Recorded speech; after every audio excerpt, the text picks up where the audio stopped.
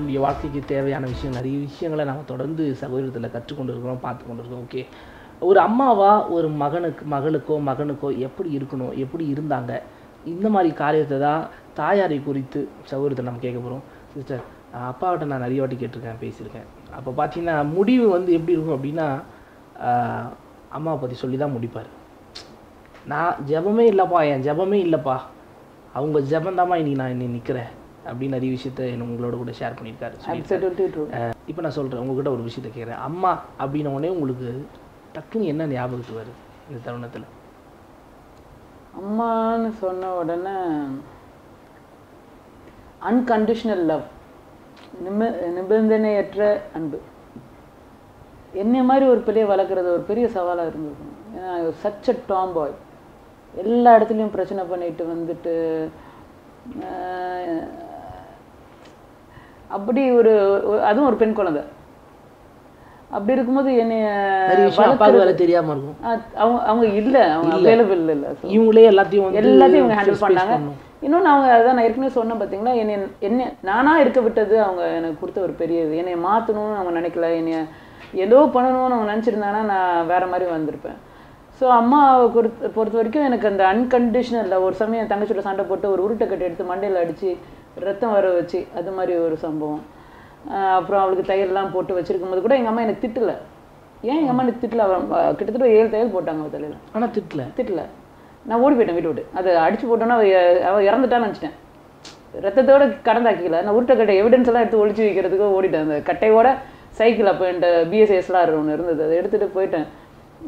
சாயந்தரம் தான் வரேன், அவளை தையல் போட்டு வீட்டில் வச்சுருக்கேன். எனக்கு ஒரு வார்த்தை கூட திட்டல. ஸோ அந்த அன்கண்டிஷனல் லவ் அம்மா கிட்ட இருந்தது. இது மாதிரி நிறைய தருணம். அது பெரிய மகள் முதல்ல நம்ம பார்க்குறோம் அப்படின்ற ஒரு விஷயம் இருக்கும். நான் 10 வருஷம் கழிச்சு பிறந்தேன். ஓ, இது ஒரு மகளை தாண்டி 10 வருஷம் வேற, 10 வருஷம் குழந்தைங்க இல்லை. அதனால இந்த பிள்ளை நம்மளுக்கு எப்படி இருந்தாலும் ஓகே மேபி. ஸோ அது ஒன்று. ஆனால் அப்பா கோவப்படுவார் அதிகமாக, அம்மா கோவப்படுவாங்க உங்க மேலே? எங்கள் அப்பா வந்து கோவப்படுவாங்கன்னா ஒரு சமயம் எங்கள் அம்மா வந்து எனக்கு இது நல்ல ஞாபகம் இருக்குது. எங்கள் அம்மா வந்து எங்கள் அப்பா கிட்ட போய் சொன்னாங்க, இந்த மாதிரி கதிரொலி இப்படி பண்ணுறா, இப்படிலாம் சேட்டை பண்ணுறா, இப்படி பண்ணுறா, அப்படி பண்ணுறான்னு ஒரு இதை சொல்லும் போது அப்பா என்னை அப்போ எங்கள் வெளிநாட்டிலேருந்து வந்திருக்காங்க எத்தனையோ மாதத்துக்கு. அப்போ வந்துட்டோடனே என்னை உட்கார வச்சு என்னை அட்வைஸ் பண்ணுறதுக்காக உட்கார வச்சு என்ன சொல்கிறாங்க, அம்மா நீ ஏன் இப்படி பண்ணுற அப்படிலாம் சொன்னோன்னே ரொம்ப நேரம் அவங்கள பார்த்துட்டே இருந்து சரி இப்போ இருந்து பாருங்கள், நீங்கள் என் கூடயே இருந்து இங்கே இப்படிலாம் சொன்னீங்கன்னா பரவாயில்ல, எப்போமாவது ஒரு தடவை வந்து எனக்கு இப்படியெல்லாம் அட்வைஸ் பண்ணுறது.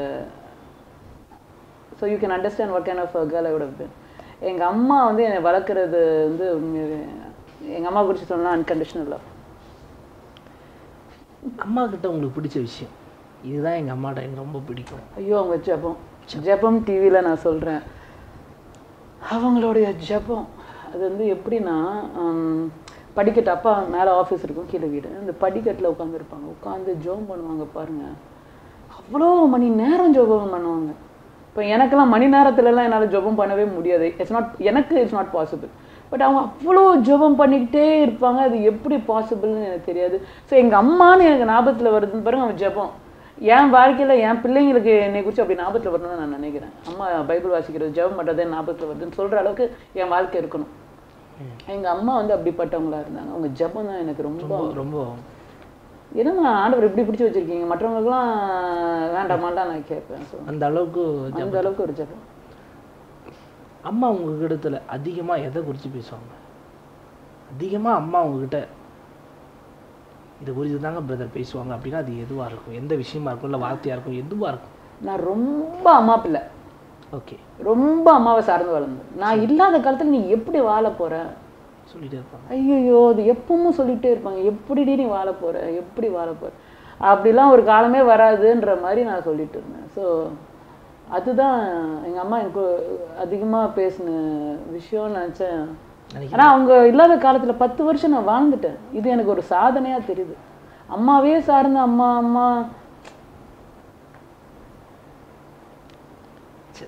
அம்மாவுடைய நிறைவேறாத ஆசை ஏதாவது உங்களுக்கு தெரியுமா?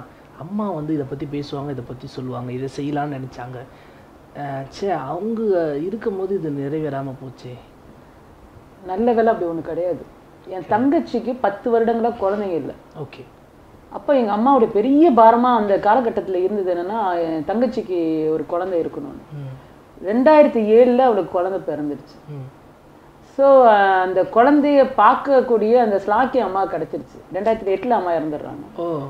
ஸோ அந்த ஒரு ஆசை தான் அம்மாவுக்குள்ள கண்டிப்பாக அது ரொம்ப இதாக இருந்தது. அதையும் ஆண்டவரை நிறைவேற்றி ஒரு she was complete in herself. அதனால நிறைவேறாத ஆசைன்னு அம்மாட்ட நான் எதுவும் சொல்ல முடியாது. உங்கள் சகோதரிக்கும் அம்மா உங்களுக்கும் சகோதரிக்கும் அம்மா அதிகமாக நெருக்கமாக இருந்தது யாரோட? என் கூட தான். உங்கள் கூட தான். அவள் சொன்னது கோவப்படுவா, பட் தட்ஸ் எ ட்ரூத். நான் தான் இங்கே இருந்தேன். அவள் வந்து 20 வருஷம் அமெரிக்காவில் இருக்கா. So I was always here. அம்மாக்காக எங்கே இருக்காங்க? அமெரிக்காவில் தான். அமெரிக்காவில் இருக்காங்க. அம்மாக்காகவே பக்கத்து தெருவிலேயே ஒரு வீடு வாங்கி அம்மா, நான் சொல்கிறேன் ரொம்ப அம்மா பிள்ளை. Okay okay. அம்மா பிள்ளைன்னா இப்படிலாம் இருக்கும், அன்ஹெல்த்தியாகவே அம்மா பிள்ளை. அம்மா அம்மா அம்மா அம்மா அம்மான்னு இப்போ வரைக்கும். அதனால தான் என் லைஃப் எங்கள் அம்மா இறந்த பிறகு எதுனாலும் இப்போ நீங்கள் ஒரு விஷயம் கேட்குறீங்கன்னா அம்மா இப்போ இருந்தாங்களா இல்லையா, என் லைஃப் வந்து 2008க்கு முன்னாடி பின்னாடி. ஸோ நீங்கள் என்ன கேட்டாலும் அம்மா இருக்கும் போது அது அம்மாவுக்கு 2 வருஷத்துக்கு முன்னாடி, அம்மாவுக்கு 3 வருஷத்துக்கு இப்படி ஆயிடுச்சு என் லைஃப். ரொம்ப அம்மா பிள்ளை, அம்மாவை சார்ந்த மூத்த பிள்ளை, இது நிறைய இருக்குது. அவங்களுடைய பெஸ்ட் ஃப்ரெண்டு நான். So okay. அம்மாவுடைய மரணம் அதுக்கு முன்னாடி, இன்னைக்கு இந்த நிமிஷம், அதுக்கு முன்னாடி அந்த நாள், அந்த வாரம், இல்லை அந்த மாதம் உங்ககிட்ட கடைசி ஏதாவது பேசுகிறாங்களா, ஏதாவது சொன்னாங்களா? அம்மா வந்து ஆக்சுவலாக நான் கடைசியாக பேசினது வந்து அம்மாட்ட நான் ஃபோன் பண்ணுறேன். இங்கே கிளாஸ் எடுக்க வர வேண்டியிருந்தது. ஸோ அம்மாட்ட நான் ஃபோன் பண்ணும்போது அம்மாக்கிட்ட நான் சொன்னேன் இந்த மாதிரி ஏதோ சில விஷயங்களை நாங்கள் பேசிட்டு இருந்தோம். அம்மா சிரித்தாங்க ரொம்ப. இப்போ அம்மா என்கிட்ட பேசினது வந்து நீ எப்போ பார்த்தாலும் என்னை சிரிக்க வைக்கிற, இதுதான் அம்மா என்கிட்ட சொன்னது. அப்புறம் நான் காரை ஓட்டிகிட்டு அம்மாவை பார்க்க வரேன் கிளாஸ் போகிறதுக்கு முன்னாடி. அப்போ நான் வந்து வண்டி நிறுத்தும் போது தான் எங்கள் வீட்டில் சமையல் செய்கிற ஒருத்தவங்க வெளியே ஓடி வந்து சொன்னாங்க அம்மா வந்து மயக்கம் அடிச்சுட்டாங்க. ஸோ என் கார் வந்து நிறுத்துகிற அந்த சத்தம் கூட எங்கள் அம்மா காதில் கேட்டுருந்துருக்கணும். என் பொண்ணு வந்துட்டான்னு எங்கள் அம்மா நினச்சிருக்கணும். அதுக்கப்புறம் தான் அவங்களுக்கு அந்த ஆனக்ராய்டு ஹெம்ரேஜ், அவங்க அப்படியே மயக்கம் அடிச்சு விழுந்துடுறாங்க. அப்புறம் அவங்களை தூக்கிட்டு போகிறோம். 10 days கோமாவில் இருந்து 9 days கோமாவில் இருந்து இறந்துட்டாங்க. ஸோ அவங்க வந்து ஆக்சுவலாக என்கிட்ட கடைசியாக அவங்க பேசினதுன்னா நீ எப்போவுமே என்னை சிரிக்க வச்சுட்டு இருந்தேன் அப்படின்றது தான், அம்மா சிரிக்க வைக்கிறேன்றது தான் கடைசியாக அவங்க என்கிட்ட பேசினது. நல்ல வேலை அவங்க ஹாஸ்பிட்டலில் அந்த கடைசியாக வார்த்தை பேசுவாங்களா சொல்லுவாங்களா அப்படிலாம் பேசலை. ஏன்னா எங்கள் அம்மா வந்து என்கிட்ட என்ன சொல்லியிருந்தாலும் அது என் மனசை ரொம்ப பாதிச்சுருந்துருக்கும். கடைசி ஏதாவது அவங்க மரணத்தை குறித்து சொல்கிறாங்க இல்லை பயப்படுறாங்க. எங்கள் அம்மா கொஞ்சம் பயந்த சுபாவம் அதிகமாக இல்லாமல். ஸோ ஏதாவது அவங்க சொல்கிறாங்கன்னா எனக்கு அவங்கள காப்பாற்றிருக்கவும் முடியாது, விட்டுருக்கவும் முடியாது. அதெல்லாம் எனக்கு பெரிய ட்ரமாட்டிக்காக மாறி இருக்கும். இதுவே எனக்கு ரொம்ப கஷ்டமாக இருந்தது. I actually vent through long period of morning அம்மாக்காக. I'm still in morning. வந்து 10 வருஷம் ஆனால் கூட இன்னும் அதை கம்ப்ளீட்டாக ஹீல் ஆகிட்டேன்னு எனக்கு சொல்ல முடியல. அம்மா விஷயத்தில் எனக்கு ஹீல் ஆகிட்டுன்னு சொல்ல முடியல. ஓகே. அம்மாவுக்கு இதை நாம் செய்யாமல் போய்விட்டோமே, இதை நாம் அம்மாவுக்கு செஞ்சுருக்கலாமே அப்படின்னு நீங்கள் நினச்சி ஏதாவது மிஸ் பண்ணீங்களா? ஆண்டவர் கொடானு கொடி ஸ்தோத்திரம், அப்படி ஒரு விஷயம் எனக்கு இல்லைன்னா ரொம்ப பாதிச்சிருக்கும் உங்கள் மனசை. இதை செய்யாமல் போயிட்டோமே அப்படின்னு நான் எதுவுமே நினச்சதில்லை. ஏன்னா எனக்கு எப்பவுமே தெரியும் I am very deep rooted in Christ. ஆண்டவருக்குள்ள ரொம்ப ஆழமாக இருக்கிற ஒரு ஆள் நான். ஒவ்வொரு நாளும் ஆண்டவர் எனக்கு கொடுக்குற வெகுமதின்னு நான் நினைக்கிறேன். இன்னைக்கு நான் யார் என்னென்ன செய்யணும்னு நினைக்கிறேனோ அதெல்லாம் முழுமையாக செஞ்சு முடிச்சிடுவேன். ஏன்னா நாளைக்குன்ற லைஃப் எனக்கு கேரண்டி கிடையாதுன்னு மட்டும் எனக்கு எப்பவும் தெரியும். ஸோ அம்மாவுக்கு ஏதாவது செய்யணும்னா அப்பப்போ செஞ்சுருவேன். யாருக்கு என்ன செய்வோம், உங்களுக்கு மன்னிப்பு கேட்கணும், யாருக்காவது நான் தவறு செஞ்சுட்டேன் மன்னிச்சிருங்கன்னு சொல்லிடுவேன். ஐ எம் அ பர்சன் அன்னன்னைக்கு உரியதை அன்னன்னைக்கு டீடாக்ஸ் பண்ணி விட்டுறேன். நான் எடுத்துகிட்டு அடுத்த நாள் போகவே மாட்டேன். அதனால எங்கள் அம்மாவுக்கு நான் செய்யணும்னு நினச்சதெல்லாம் பரிபூர்ணமாக செஞ்சு முடிச்சிருக்கேன். I have nothing that I regret. Thank God. இதெல்லாம் இந்த கேள்வி கஷ்டப்பட்டு, ஐயோ ரொம்ப கஷ்டம், ஐயோ என்ன பண்ணிருக்க முடியும், சொல்லிட்டு கஷ்டப்பட்டிருக்க முடியும்ல, அப்படி இல்லை. நல்ல வேலை. ஓகே. ரொம்ப நிறைய விஷயங்கள் அம்மா ஏன் வந்து இந்த நிகழ்ச்சியை வந்து பைபிள் சம்மந்தப்பட்டமா இந்த வார்த்தையை சொல்லுங்கள் அந்த வார்த்தை சொல்லுங்கள் கேட்காம உங்கள் லைஃப்பில் இருந்து எடுக்கிறோம் அப்படின்னா இதுதான் இன்றைக்கி தேவைன்றது தான் நம்ம தொலைக்காட்சியுடைய நோக்கம். ஏன்னா அப்பாட்ட நீங்கள் என்ன கற்றுக்கிட்டீங்க, அம்மாட்ட என்ன கற்றுக்கிட்டீங்க, ஏன்னா இதை தான் வந்து இனி வளர்ந்து வருகிற ஊழியக்காரர்களும் சரி வளர்ந்து வர பிள்ளைகளும் சரி தான் அப்பா அம்மாட்ட கற்றுக்காமல் இருக்காங்க. அதை வெளியே கொண்டு வரதுக்காக தான் இந்த நிகழ்ச்சியை நாங்கள், இது வந்து ஒரு நார்மல் சேனல் மாதிரி இருக்கக்கூட அந்த மாதிரி இந்த மாதிரி அடையாளத்துக்காக மட்டும் கிடையாது. ஏன்னா ஒரு ஊழியக்கார அம்மா அவங்க வாழ்க்கையில் நடக்கிற விஷயம் பாருங்கள், எவ்வளோ நிறைய விஷயங்கள் பார்த்தாங்க. ஏன்னா இப்போ என்ன பண்ணுவாங்கன்னா தன் அம்மாவுக்கு செய்கிறது செய்வாங்க, தன் தகப்பனுக்கு செய்ய வேண்டியது செய்வாங்க. சரி எப்படி கீழ்ப்படிலாம், எப்படி பேசலாம், அதை இதன் மூலமாக அதிகமாக தெரிஞ்சுக்குவாங்க. ரொம்ப நிறைய விஷயங்கள் எங்களோட கூட நீங்கள் ஷேர் பண்ணிங்க. இப்போ அடுத்த கட்டமாக உங்ககிட்ட வேதாகமத்திலிருந்து சில காரியங்களோட கூட நம்ம நகர்ந்து போக போகிறோம். பழைய ஏற்பாடு காலகட்டத்தில் நிறைய மனிதர்கள் இருக்காங்க, நிறைய பேர் இருக்காங்க. அந்த மனுஷர்களில் மனுஷலாக இருக்கலாம் இல்லை மனுஷியாக இருக்கலாம், உங்களுக்கு ரொம்ப பிடிச்சது யார்? இவங்கன்னா எனக்கு படிக்கும் போதே ஒரு மாதிரி இருக்கும், சூப்பராக இருக்கும் அப்படி. பழைய ஏற்பாடுன்னு பார்த்தீங்கன்னா there are so many characters இல்லை. ஆமாம், சொல்ல ரொம்ப கஷ்டம். அதுவும் கிட்டத்தட்ட எவ்வளோ பிரசங்கம் பண்ணியிருக்கேன். ஸோ எல்லாரை பற்றி நான் பேசியிருப்பேன். ஆனால் ஆண்டவருடைய இதயத்துக்கு ஏற்ற ஒரு மனிதர்னு இருந்தார் பாருங்க, தாவீது. அது என்னன்னா ஆண்டவர் அவரை அவ்வளோ அழகாக மோல்ட் பண்ணியிருக்காரு. ஹி வாஸ் அ ஷெப்பர்ட் பாய், வெறும் ஆடு மாடு மேய்ச்சிட்டு இருக்கிற ஒரு பையன் ராஜாவாக்கி அழகு பார்த்தவர் ஆண்டவர். ஆண்டவருக்கு வந்து என்ன பிடிக்கும்னா, ஒன்றுமே இல்லை நம்ம யாரையாவது நினச்சோன்னா அவங்கள தான் ஆண்டவர் பிடிக்கிறாரு. அவருக்கு ஏன்னா அவருக்கு எல்லா கனமும் மகிமையும் அவருக்கு மட்டும் தான் போகணும். இப்போ நான் ஊழியத்தில் வந்ததுக்கு கண்டிப்பாக எங்கள் அப்பா காரணம் கிடையாது. எங்கள் அப்பாவை மீறி தான் நான் ஊழியத்தில் வந்திருக்கேன். என் ஊழியத்துக்கு வந்ததுக்கு யாராவது ஒருத்தர் கிரெடிட் எடுக்கணும்னா அது ஆண்டவர் மட்டும்தான், ஏசப்பா மட்டும்தான்.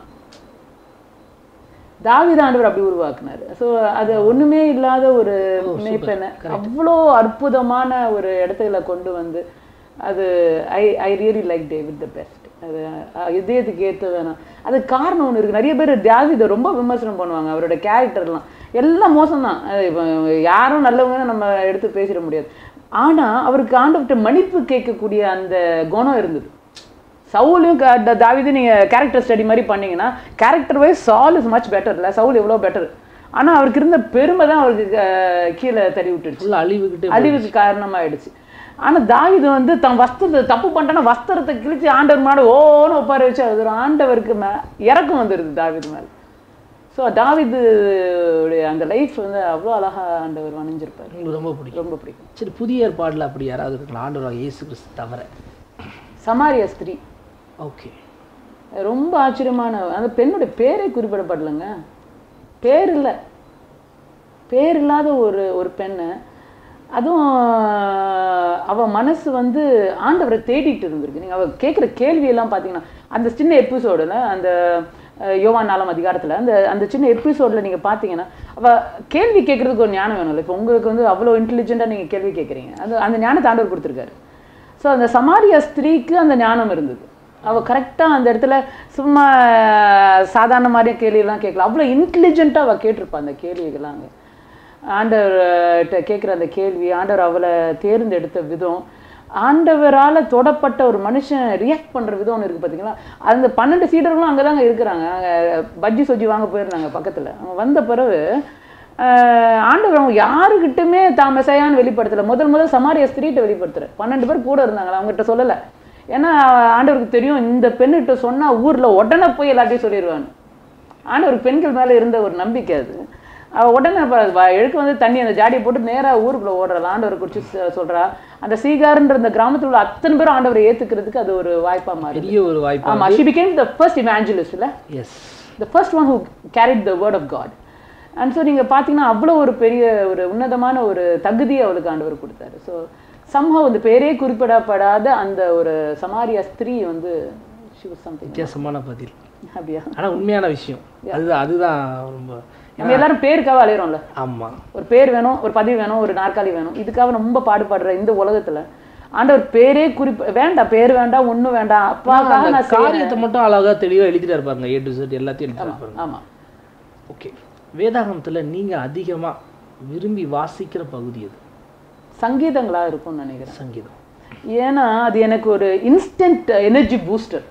ஓகே, அது வாசித்தோன்னே எனக்கு ஒரு எனர்ஜி வருது. ஸோ எனக்கு பாசிபிளி சங்கீதமாக இருக்கும். சங்கீதமாக இருக்கும். ஓல்ட் டெஸ்ட்மெண்ட்டில் தானே கேட்கலாம்? ஆமாம் ஆமாம். இல்லை, ஃபுல்லாகவே A to Z ஃபுல் வேதாகமத்தில்னு கேட்டிங்கன்னா எனக்கு ஜேம்ஸும் ரொம்ப பிடிக்கும், யாக்கோபு ரொம்ப பிடிக்கும். ரொம்ப ப்ராக்டிக்கலானது. 5 புக் தான் இருக்கும் அதில், 5 சாப்டர் தான், 5 சாப்டர் தான் இருக்கும். அது ரொம்ப ப்ராக்டிக்கலாக இருக்கும். ஓகே, பழைய ஏற்பாடுலையும் சரி புதிய ஏற்பாடுலையும் சரி ஏதாவது ஒரு புத்தகம் உங்களை ரொம்ப தாக்கினது, இல்லை அதிகமாக விரும்புகிறது, அதிகமாக எதை பற்றி பேசினாலும் அந்த 2 புத்தகத்துலேருந்து கண்டிப்பாக எடுத்துருவேன் அப்படின்னு நினைக்கிறேன்? பழைய ஏற்பாடு புத்தகம் ஒன்று, புதிய ஏற்பாடு புத்தகம்.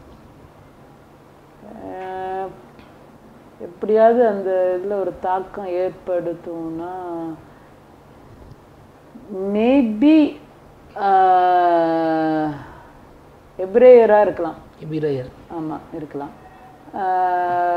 பழைய ஏற்பாடுன்னு பார்த்தீங்கன்னா ஆதியாமம் கொஞ்சம் I think I like all the stories எங்கே போனாலும் அங்கே வந்துட்டு தான் போகணும். அது எல்லாத்தையும் நான் யூஸ் பண்ணுன்னு சொல்ல முடியாது, பட் எனக்கு அதிகமாக பிடித்தமானதாக இருக்கலாம் அது. அது உங்களுக்கு ரொம்ப ஆமாம்.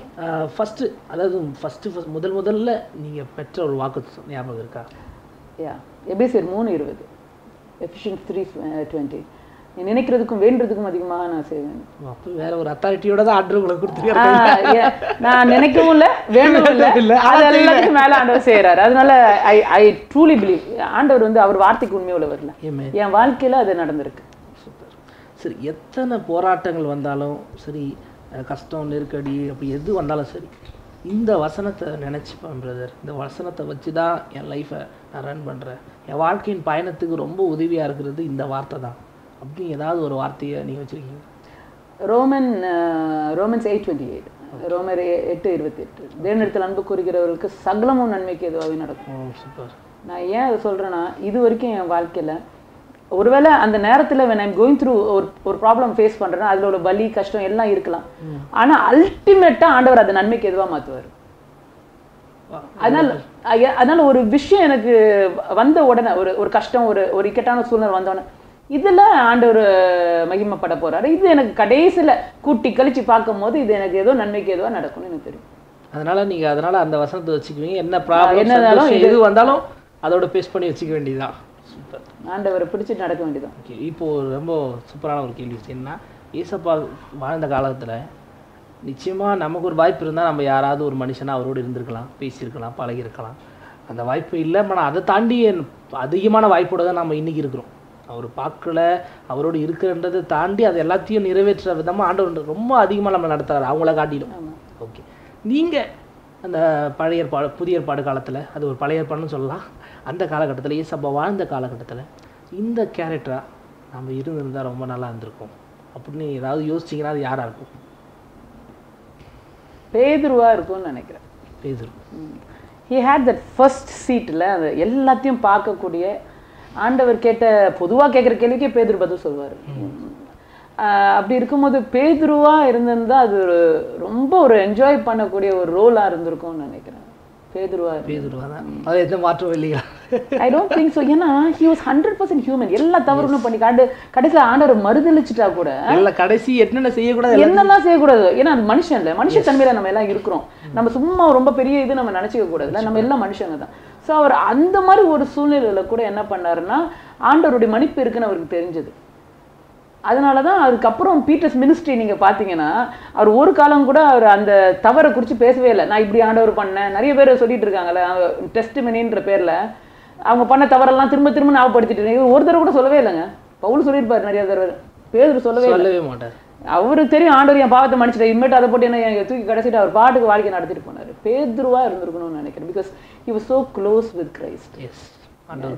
ரொம்ப நெருக்கமா இருந்தார். ஆண்டவர் அதை மறக்கல பாருங்க அவருடைய உறவை. கண்டிப்பா கண்டிப்பா அந்த மறுதளிச்ச போது கூட ஆண்டவர் வந்து பார்க்க தானே செய்றாரு. he just looked at him. அந்த பார்வை எப்படி இருந்திருக்கும் எப்பா பேசி இருந்தாலும் பரவாயில்ல, பார்த்த உடனே அவருக்கு அப்படியே ஆயிடுச்சு. ஆனா ஆண்டவர் ஒரு மன்னிப்பு நிச்சயத்தை உணர்ந்தவர் பேதுரு. யூ கேன் பவுன்ஸ் பேக்னு சொன்னவர் பேதுரு. It doesn't matter where you are right now. உங்க வாழ்க்கையில ஒரு அடிமட்டமான இடத்துல இருக்கலாம், ஆனாலும் ஆண்டவர் உங்களை உயர்த்துவார். ஆமென். நிறைய காரியங்களை எங்களோட தொடர்ந்து பேசுவீங்க. நீங்கள் செய்த முதல் பிரசங்கம் இன்னைக்கு இருக்கிற செய்கிற பிரசங்கம் இது ரெண்டுத்துக்கும் எத்தனை வித்தியாசம் இருக்குது? என்ன முதல்ல பேசுறீங்க, இப்போ என்ன பேசுகிறீங்க? கண்டென்ட்டில் ரொம்ப பெரிய வித்தியாசம் இருக்கான்னு தெரியல. ஆக்சுவலாக நான் முதல் பண்ண பிரசங்கம் ரொம்ப ஆச்சரியமான ஒரு பிரசங்கம். அது என்னை வந்து ஒரு ரிட்ரீட்டுக்கு கூப்பிட்டுருந்தாங்க. அந்த ரிட்ரீட்டில் ஏற்கனவே அப்பாவையும் இசிஐயில் எங்களுடைய இப்போ பிரதம பேராக சுந்தர்சிங் ஐயாவும் கூப்பிட்டுருந்தாங்க. அதுவும் என்னையும் கூப்பிட்டுருந்தாங்க. இது முதல் இது எனக்கு தமிழ் வாசிக்கவும் தெரியாது, ஒன்றுமே தெரியாது. ரொம்ப ஒரு இது 2004 நான் சொல்கிறதுல அப்போ ஊழியத்திலே வரல. ஓகே, நான் இங்கே டீச் பண்ணிட்டு இருந்ததை வச்சு ஒருத்தங்க என்னை நீங்கள் வந்து ப்ரீச் பண்ணிடுங்கன்னு கூப்பிட்டாங்க. அப்போ நான் கேட்டேன், எனக்கு இங்கிலீஷில் நான் இப்போ இங்கிலீஷ்லேயே பேசிடுமான்ட்டாங்க. எத்தனை பேர் இருப்பாங்கன்னா நம்ம க்ரௌட் ரொம்ப முக்கியம் இல்லை. சின்ன முதல் பசங்க பண்ணது ஒரு 10 பேர் பேசுகிறது தான் ஈஸி இல்லை. நான் கேட்டேன் 15 பேர் தான் வருவாங்கன்ற மாதிரி சொல்லிட்டாங்க. நான் ஒரு மாதிரி அக்செப்ட் பண்ணிட்டேன். அது ரிட்ரீட்டில் வந்து டாபிக் வேறு கொடுத்துட்டாங்க, ஜெர்மாயா 29:11. I know the plans I have for you. அந்த வசனம். அதனால ஒரு மாதிரி தைரியமாக துணிச்சலாக போயிட்டேன். அங்கே போய் பார்த்தா அதே அந்த டாபிக் தான், அந்த தீமை தான் அப்பாவும் பேசுகிறாங்க, எங்கள் பிஷப் ஐயா சுந்தர்சிங் ஐயாவும் அதான் பேசுகிறாங்க. அதுக்கப்புறம் நான் பேசுகிறேன். அப்போ அது எல்லாத்தையும் தாண்டி இருக்கணும், பிழை இருக்கக்கூடாது. ஐயோ எனக்கு மேலே தமிழில் பேசுங்கட்டாங்க. எனக்கு ஒன்றுமே புரியல, தமிழ் பைபிளே இல்லை அந்த டைமில். ஸோ அது ரொம்ப கஷ்டப்பட்டு ராத்திரியெல்லாம் உட்காந்து நான் இங்கிலீஷில் ப்ரிப்பேர் பண்ணதெல்லாம் தமிழில் மாற்றி அதை பேசினேன். ஆனால் ஆண்டவரோட பெரிய கிருபை, அந்த முதல் செய்தியை நிறைய பேர் ரொம்ப ஆச்சரியப்பட்டாங்க, ரொம்ப வந்து எம்ப்ரேஸ் பண்ணாங்க. எங்கள் அப்பா வந்து என்னை அப்ரிஷியேட் பண்ண ஒரு ஆச்சரியமான ஒரு சம்பவம் அது. ஓடி வந்து என்னை கெட்டி பிடிச்சிட்டாங்க, ஐயோ என்னம்மா நீ இப்படி பேசிட்ட அப்படின்ற மாதிரி. ஸோ அது ஒரு ரொம்ப ஒரு நல்ல ஒரு இதாக இருந்துச்சு. ஆனால் அப்போ பேசுகிறதுக்கும் இப்போ பேசுகிறதுக்கும் கண்டென்ட்டில் எனக்கு ஒரு பெரிய வித்தியாசம் ஒன்றும் பெருசாக தெரியல. ஆனால் மேபி ஆங்கிலம் வந்து ரொம்ப கம்மியாயிருக்கு. தமிழ் இப்போ தமிழ் கதிரொலி தமிழ் ஆண்டவரோட கிருபையால தமிழ் கொஞ்சம். என்ன நோக்கத்துக்காக வச்சிருப்பாரு அப்பா கதிரொலி அப்படின்னு சொல்லி தமிழ் பேர் வைக்கணும்னு? There was no other reason. Okay. எங்க அம்மா வந்து இங்கிலீஷ் பேரை தான் சூஸ் பண்ணியிருக்காங்க, எலிசபெத், கேத்தரின், கேரளின் அது மாதிரி. ஆனா இல்ல சுத்தமான தமிழ் பேரா இருக்கணும். என் பேர் கதிரொலி, என் தங்கச்சி பேர் மதியொலி. Sunlight and moonlight. ஐயோ எங்க அப்பா தமிழ் ஒலியை வச்சு விளையாடி இருக்காங்க எங்க அப்பா. ரொம்ப ரொம்ப சந்தோஷம் சிஸ்டர். இன்னைக்கு வளர்ந்து வர ஊழியக்காரங்க, அதுவும் சகோதரிங்களா இன்னைக்கு ஊழியத்தில் வந்து நிற்கணும்னு நினைக்கிறவங்களுக்கு நீங்கள் என்ன சொல்ல விரும்புறீங்க? நீங்கள் கடந்து வந்த பாதை நிச்சயமாகவே அவங்க பாதத்துக்கு ஒரு நல்ல ஒரு பாதையாக இருக்குன்னு நான் விரும்புகிறேன். அந்த நிகழ்ச்சி மூலமாக நீங்கள் எப்படி அவங்களுக்கு ஒரு ஆலோசனையாக என்ன சொல்ல விரும்புகிறீங்க? ஏதாவது ஒரு 2-3 விஷயம் அப்பா சொல்கிற மாதிரி ஒரு 10 பாயிண்ட் ஏதாவது வச்சுருக்கீங்களா? ஏன்னா சகோதரிகள் இன்னைக்கு நிற்கிறதே பெரிய விஷயமா இருக்கு. சகோதரியை மட்டுமா பொதுவாவா? இல்லை பொதுவாகவும் சொல்லுங்கள். மேக்ஸிமம் நீங்கள் சகோதரிக்கு சொல்லும் போது அவங்களுக்கு ரொம்ப முக்கியமாக இருக்கும். சரி, எனக்கு என்ன சொல்லணும்னு நான் நினைக்கிறேன்னா 2 விஷயம் ஊழியத்தில் கண்டிப்பாக கூடவே கூடாதுன்னு நினைக்கிறேன். ஓகே. ஒன்று வந்து எந்த காரணத்துக்கு மட்டும் சம்பாதிக்கிறதுக்காக ஊழியத்துக்கு வரக்கூடாது. அது வந்து சம்பாதிக்கிறதுக்கு எவ்வளோ வழி இருக்குது. Believe me, there are so many ways to earn மணி. ஊழியத்தில் வந்து உங்களுக்கு நீங்கள் செய்கிற ஊழியத்தில் உங்களுக்கு காணிக்க கிடைக்குது, அது வேற. ஆனால் இதனால நான் சம்பாதிக்கணும் அப்படின்னு நினச்சி வந்தால் அது வந்து ஒரு சாபமாக மாறிடும்னு நான் நினைக்கிறேன். யூதாஸோடைய கதையை நீங்கள் பார்த்தீங்கன்னா ஒரு 30 வெள்ளி காசை கடைசி வரைக்கும் அவன் சாப்பிடவே முடியல. ஊழியத்தில் ஆண்டவரால் தேர்ந்தெடுக்கப்பட்டவன், அபிஷேகம் பண்ணப்பட்டு தேர்ந்தெடுக்கப்பட்டவன் தான், பிரித்து எடுக்கப்பட்டவன். ஆனாலும் அந்த காசில் இருக்கிற ஆசை ஒரு மனுஷனை என்ன பண்ணிடுதுன்னா அவனை சிந்தனையை இழக்க வச்சு அந்த 30 காசு அவன் கடைசி சாப்பிடவே முடியாமல் அவன் நாண்டுட்டு நின்று செத்தான். ஸோ ஊழியத்தை பொறுத்த வரைக்கும் சம்பாதிக்கிறதுக்காக வரக்கூடாதுன்னு நினைக்கிறேன். இன்னொன்று, ஊழியத்தை அலட்சியமாக பண்ணவே கூடாது. உங்களுக்கு கொடுக்கப்பட்டது சின்னதாக இருக்கும், ஒரு சண்டே ஸ்கூலாக இருக்கலாம், இல்லாட்டி ஒரு ரொம்ப சொற்பமான ஒரு காரியமாக இருக்கலாம், என்ன ஒரு விஷயமா இருந்தாலும். உங்கள் சர்ச்சில் ஒரு 5 பேர் தான் இருக்கலாம், 10 பேர் தான் இருக்கலாம். இவங்களுக்காக நான் என்ன ஆர்டர் ஆஃப் சர்வீஸ் நடத்துறது, இல்லாட்டி இவங்களுக்காக நான் என்ன இவ்வளோ தூரம் மெனக்கிடணும் அப்படின்னு இல்லாமல் ஆண்டவர் உங்களுக்கு கொடுத்துருக்கிற ஒரு வாய்ப்பை அலட்சியமே இல்லாமல் அதை பயன்படுத்தணும். ஆண்டவர் உங்களுக்கு கொடுத்துருக்க கம்ப்ளீட்டாக ஃபுல்லாக நீங்கள் அதை யூஸ் பண்ணணும்னு நினைக்கிறேன். ஏன்னா அலட்சியப்படுத்தின ஒரே காரணத்துக்காக ஏசாவுடைய கதை வந்து எனக்கு ஒரு பயங்கரமான ஒரு திகிலான ஒரு விஷயம். சேஷ்ட பாவம் அவங்களுக்கு வந்திருக்கணும். He had the birth right. ஒரு கூலுக்காக அதை விட்டு போட்டான்னு பார்க்குறாங்க. அது என்ன ஆயிடுச்சு பாருங்க, அது எனக்கு ஒரு பயம் கொடுக்குற ஒரு விஷயம். அது விட்டு போட்ட பிறகு அவன் மனம் திரும்புகிறான். எபிரேயரில் நம்ம பார்க்குறோம், 12ஆம் அதிகாரத்தில் நம்ம பார்க்குறோம், மனம் திரும்பி அதுக்காக அழுகிறான். ஹி கிரைட் பிட்டர் டியர்ஸ்ன்னு இருக்கு. ஐயோ அது அவன் திருப்பி சரி பண்ண முடியும் அப்படின்னு பார்த்தா அவன் சரி பண்ண முடியலன்னு பைபிள் இருக்கு. பைபிள்னாலே நம்மளுக்கு ஹோப்பு தானே, பைபிள்னா ஹோப், நம்பிக்கை. ஆனால் ஒருத்தனுக்கு நம்பிக்கை இல்லாமல் வாழ்க்கை முடிஞ்சிருச்சு. அவன் மனம் வருந்தின பிறவும். அதனால அலட்சியப்படுத்திடாதீங்க எந்த ஒரு ஆண்டவருடைய ஊழியத்தையும் சரி, எந்த ஒரு உறவையும் சரி. ஒரு உறவை உங்களுக்குன்னு ஆண்டவர் ஏற்படுத்தி கொடுத்துருக்க உறவுகளை அலட்சியப்படுத்தாதீங்க. அதை படுத்திட்டு அதுக்கப்புறம் நீங்கள் மனம் வருந்தி அழுதா கூட பிரயோஜனம் இல்லாமல் போயிடும். ஸோ அலட்சியம் இருக்கக்கூடாது ஊழியத்தில். என்ன செய்யணும்னு நான் நினைக்கிறேன்னா, தாவீது சொன்னது போல, கர்த்தருக்குள் நான் என்னை திடப்படுத்தி கொண்டேன். ஆண்டவருக்குள்ள நம்ம என்ன பண்ணிக்கணும், சந்தோஷம். இன்னொருத்தவங்க வந்து என்கரேஜ் பண்ணணும் அப்படின்னு நினைச்சா என்கரேஜ் பண்ணவே மாட்டாங்க. நீங்க எதிர்பார்க்கவே பார்க்காதீங்கன்ற. எங்க அப்பாவே என்னை என்கரேஜ் பண்ணதில்லை, நான் வேற என்ன சொல்றது. So you can not expect people to encourage you. எதிர்பார்க்க கூடாது. நீங்க ஆண்டவருக்குள்ள உங்களே திடப்படுத்திக்கிறதுக்கு கத்துக்கணும். ஆண்டவருக்குள்ள உங்களே பூஸ்ட் அப் பண்ணிக்கணும்.